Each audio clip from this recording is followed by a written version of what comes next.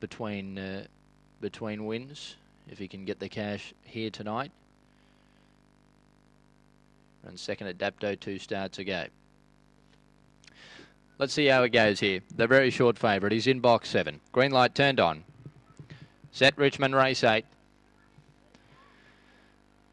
They're off now, and King Cobber jumped as well as any, and he's got clear galloping room early. He's driving up around the outside, and he'll take the lead into the first corner, so he should be hard to catch from there.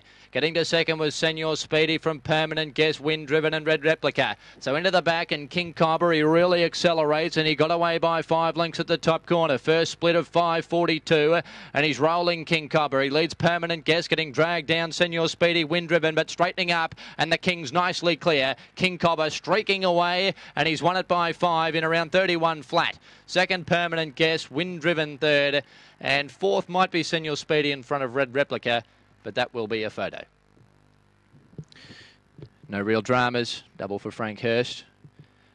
He's gone 30 and 98, and he didn't get touched, so this track definitely on the slow side tonight. It was turned over yesterday, so there's no doubt.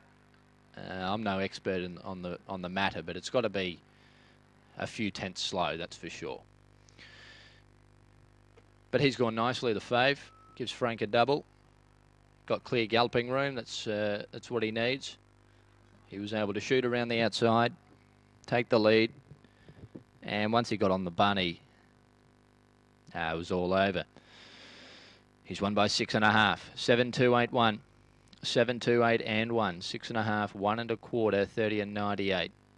To King Cobber, he's by Swift Fancy from Dana Lulu. He's trained by Frank Hurst.